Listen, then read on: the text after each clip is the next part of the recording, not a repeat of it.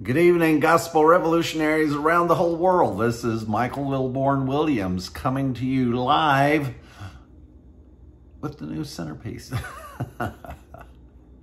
I really enjoyed taking this vase in that I've owned for about 25 years from something that I bought in Arizona.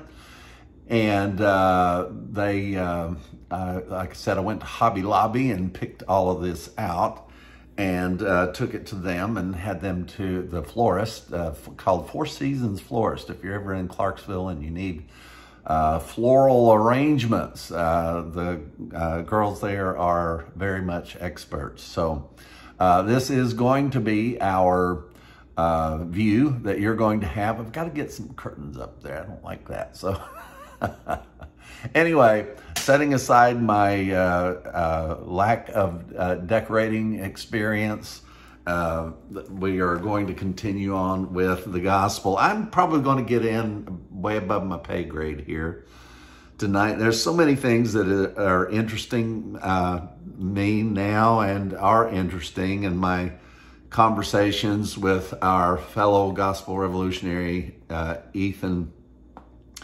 Massengill, who is serving in the United States Air Force in Milan, Italy. And so he and I, we actually do talk quite a bit, and he's quite the brainiac. He doesn't think so, but he's got quite a thinking brain going on there. So we get into discussions. Others might, well, I don't think anybody would find them boring. They're amazing. The issue of the gospel is so vitally important. It is the power of God unto salvation. Salvation is for the mind, the brain, the soul, the emotions, whatever. I'm starting just to call it the psyche, just to kind of make it kind of more all-encompassing. Its ability to be the power of God to the saving of the psyche is held exclusively in the accuracy of its telling. Because the gospel is now a story and only a story, but is also nothing less than the power of God. Think about that.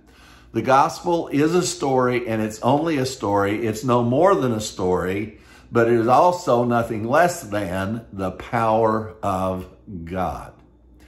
So it's important to get the story right. And that's all we're saying here at the GR.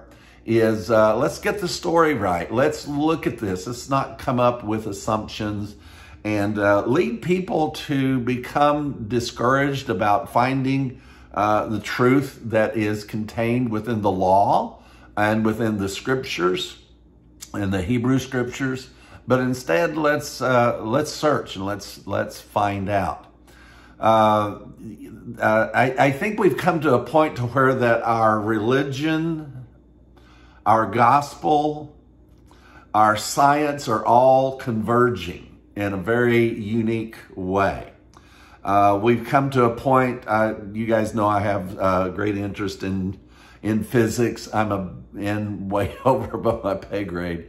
But the thing that has become interesting to me, because I do have people who are knowledgeable of these things to ask questions to, and even people who are directly connected to the recent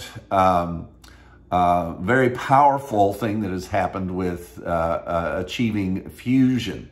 I have direct access to a person who was directly involved in that, and so I get to ask questions. I have friends who are nuclear physicists, who are studying to be attorneys. It's like, I don't know where I get these friends from.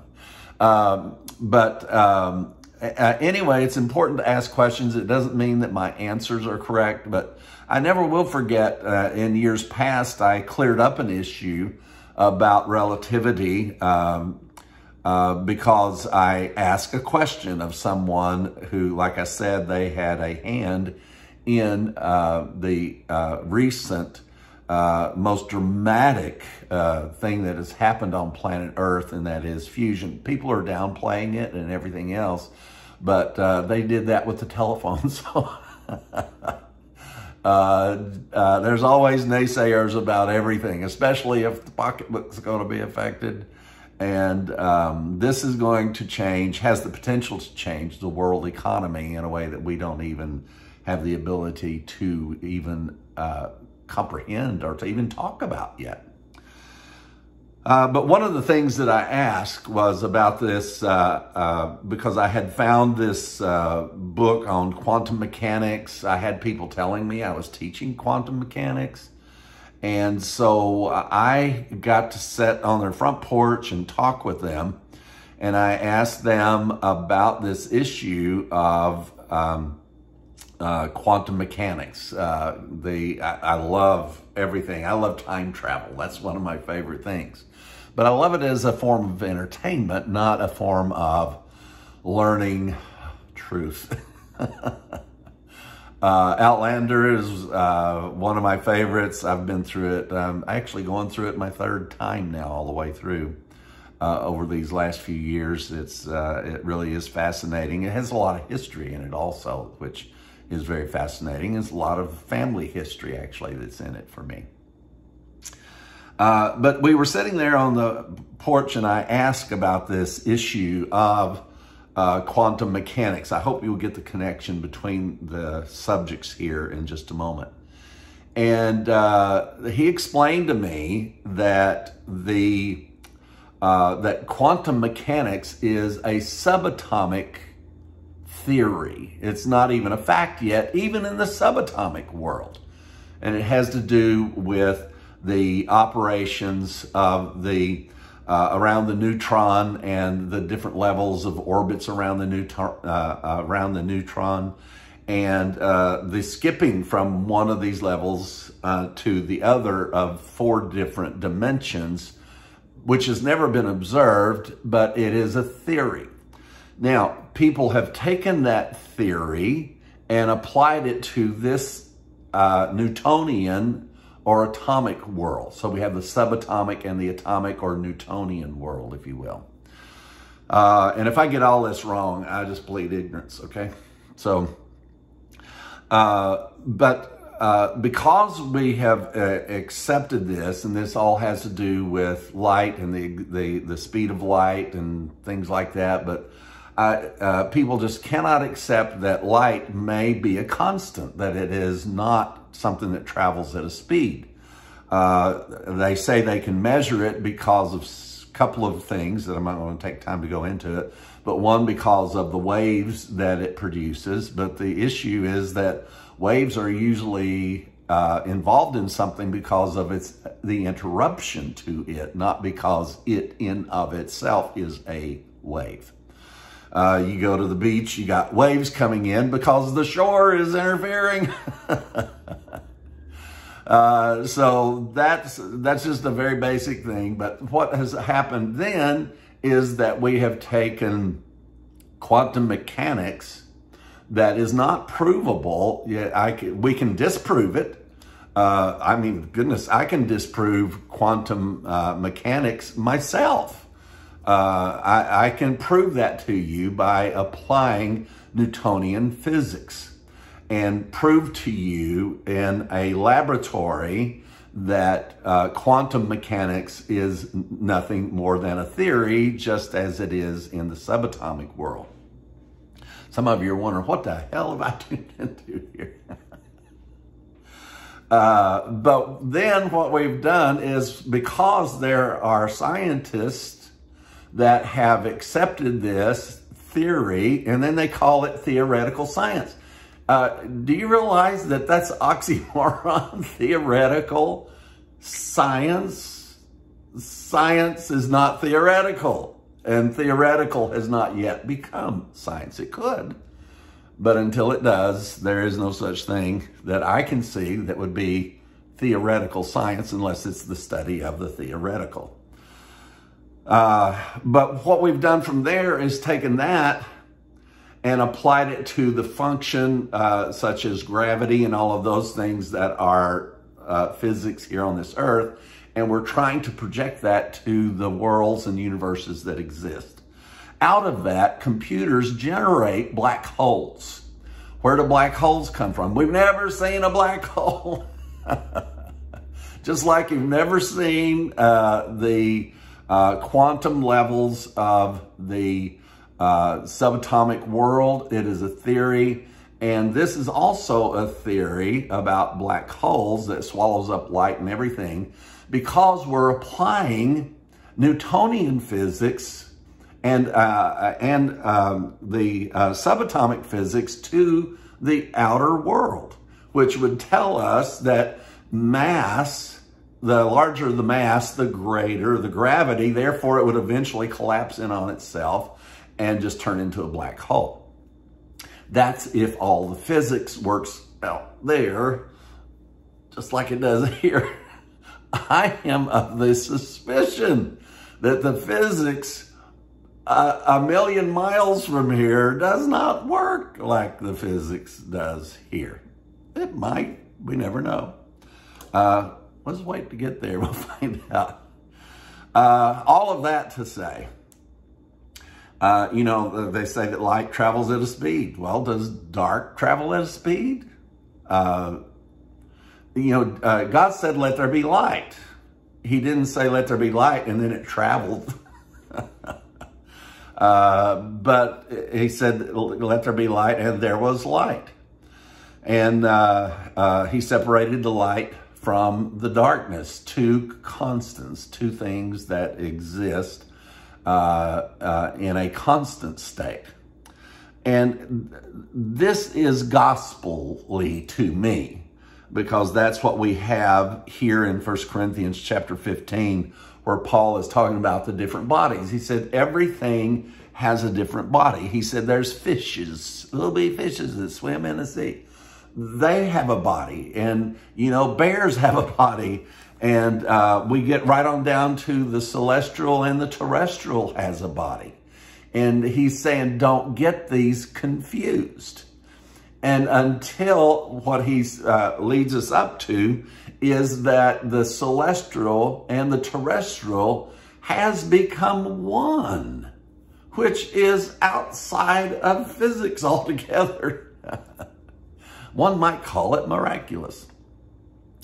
So we have this incredible description by Paul in 1 Corinthians. We also have, and he starts this out by saying in 1 Corinthians chapter 15, awake to righteousness and sin not. For some have not the knowledge of God. I speak this to your shame.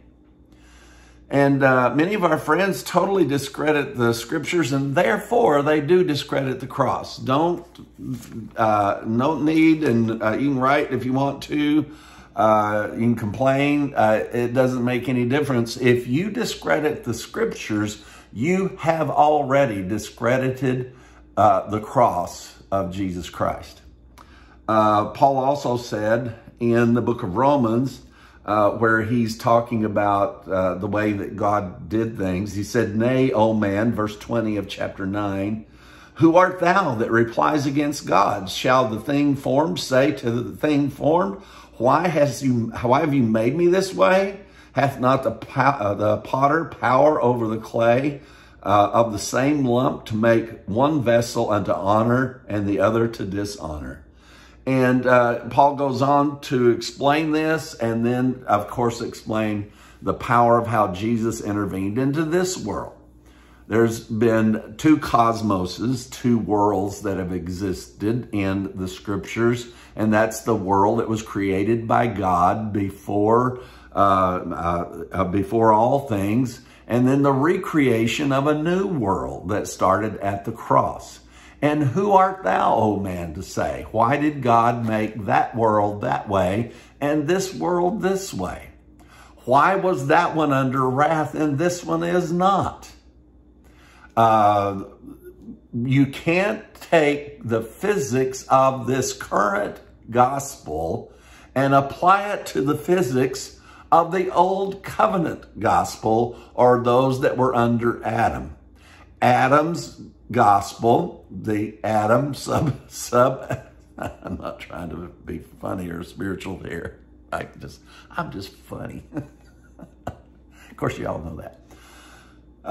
But we cannot take that world and assume that it is the way this one is, where there's peace between God and man. In fact, it is declared very consistently throughout the scriptures and by all the writers in the Bible that there was a time when God's wrath was abiding upon the earth.